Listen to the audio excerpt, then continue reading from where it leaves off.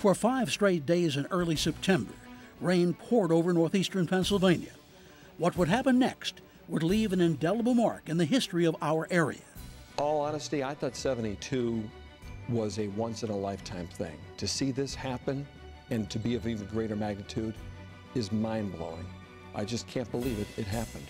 While Hurricane Agnes still haunts many people who lived through the flood of 1972, the remnants of a tropical storm named Lee was about to open the history books once again. Every situation, every disaster, every possible crisis is different. And many people would find themselves in crisis, enduring a disaster of epic proportions. I've never been through anything like this. This was a first. Just when I thought I'd pretty much seen and done most everything, this was a first for me. The swollen Susquehanna River spilled its banks. Creeks and streams flowed through towns and communities, and in an instant, lives were upended. It's crazy when you sit back and you think about what happened that weekend and how quickly so much stuff was taken away in just a matter of moments, and how there was really nothing you could do about it. My God, people's lives were turned upside down in a matter of 24 hours. Mother Nature was looking for a fight, and she was heavily armed. We were just staring down the barrel of a loaded gun, and it was locked and loaded. The uneasy feeling of uncertainty spread from county to county and person to person. I was on set doing my job, but I honestly felt sick to my stomach. For those in the path of the flood, one word stands out. Scary. We were living through a record-breaking event, and the sights and sounds of that rain-soaked September will live on for decades to come. None of us wanted to go to sleep because you didn't want to miss anything. You were witnessing history and you wanted to be a part of it. Over the next hour, we'll hear from the people on the ground as the flood waters were rising. We'll hear from reporters and anchors who'll give both their personal and professional thoughts on what we're calling Eyewitness to History, the flood of 2011.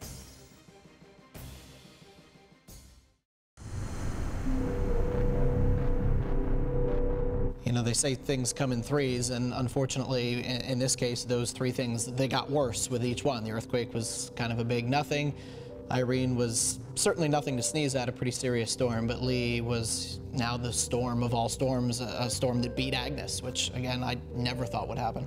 I was really concerned that this could be a history, a benchmark on a history of disaster where people, for the first time in a long time, might say to themselves, do I really want to live near this river?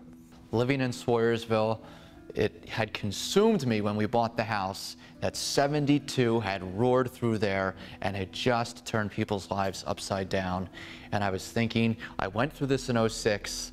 This time felt a little different because it was still raining outside. I guess I was a little worried because we had already seen a fair amount of rain from the previous storm, from Hurricane Irene, and we saw some of the damage it did. It was mostly trees coming down, that sort of thing. But you knew the ground was soggy, you knew we had some rain, and you wondered how much streams, creeks, and ultimately the river would take. But I don't think in anybody's wildest imagination that they thought that what would happen actually happened. And what happened was the result of days of wet weather. Riding on the backs of an earthquake and a hurricane, the remnants of Lee would pack the most serious punch and would ultimately deliver a knockout blow to thousands of people along the mighty Susquehanna. We knew we were getting a lot of rain that week. We knew somebody was going to get an ungodly amount of rain. We just didn't know where it was going to be and how much it was going to be. I guess it all started Wednesday night. It's raining, and it just wouldn't stop raining. You'd get a little break for an hour or two, and then you'd get more rain. So you have all of this rain, you have the flash flooding, reports of streams and creeks coming out of their banks. You've got people talking about flooded roads. So then you wake up Thursday morning and you turn on the television and you hear the counties thinking and deciding on an evacuation. So here we go. A mandatory evacuation is imminent. Looking back on it, 4 o'clock was entirely too late. Probably everybody should have been out of the valley by 11 a.m., maybe noon at the latest. And we had seen some pictures of some water rescues in West Pittston at 10 in the morning. Some of those places were underwater. So just how fast the whole thing unfolded was crazy. When it was all said and done, more than 100,000 people along the river would be forced to evacuate.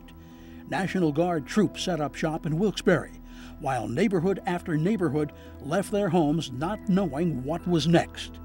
Officials mentioned Hurricane Agnes by name.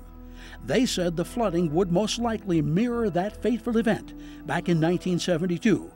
For many people, that struck a chord. What was a neighborhood thing quickly became a West Side thing. And we got to the Cross Valley, that quickly became an area thing. And when we got to 81, it seemed like, you know, the entire northeastern Pennsylvania community was in this together. Rain just pounded Bradford County, Susquehanna County, and the Binghamton area. Some places had a foot of rain on Wednesday alone. All that water's coming here. We knew it, we just didn't know, A, how fast it was going to get here, and B, how high it was going to get. You're looking at Waverly and Sayre, Conklin in New York. It's already flooding. People's homes are underwater. You start hearing that kind of stuff upstream, and you start to think, what the hell is going to happen down here? All eyes were on the river in Wilkes-Barre. Within days, the Susquehanna morphed into a watery monster seemingly growing by the hour, becoming frighteningly unrecognizable to even the most familiar locals. You know, I've been in that spot when the river was normal level many times before, but I almost couldn't remember what it looked like because that water was so high. I mean, it was covering the Market Street Bridge, a bridge I drive every day. The questions remained. Will the levees hold? Will the flood walls do their job? Are we on the brink of an epic disaster? This is one big mean river, and, you know, we're going to do our best to contain it in between these walls, but Mother Nature doesn't care about a wall. That river's going to go as high as it wants to go. We knew the levees were going to break in 1972, and they did. We didn't know if that was going to happen. There was so much uncertainty.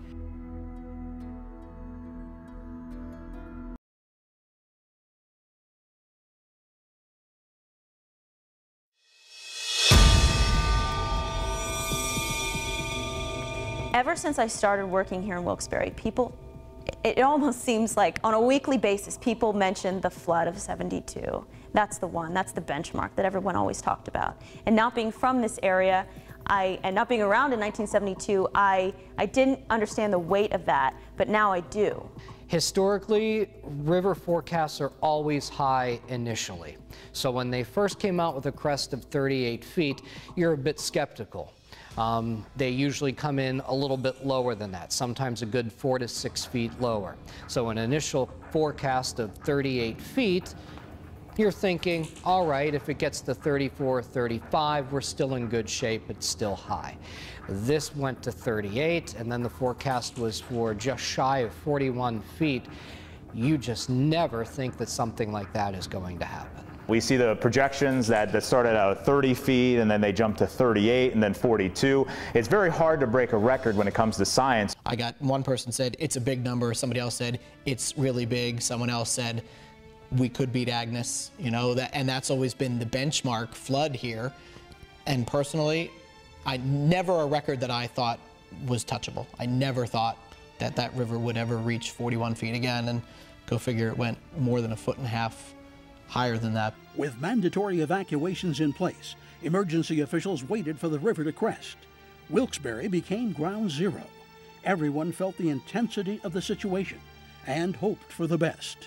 That night when we were standing outside along the river with the National Guard and Wilkes-Barre police and the Luzerne County detectives, it was extremely surreal because we were on the scene of whatever was going to happen. It was going to happen right there.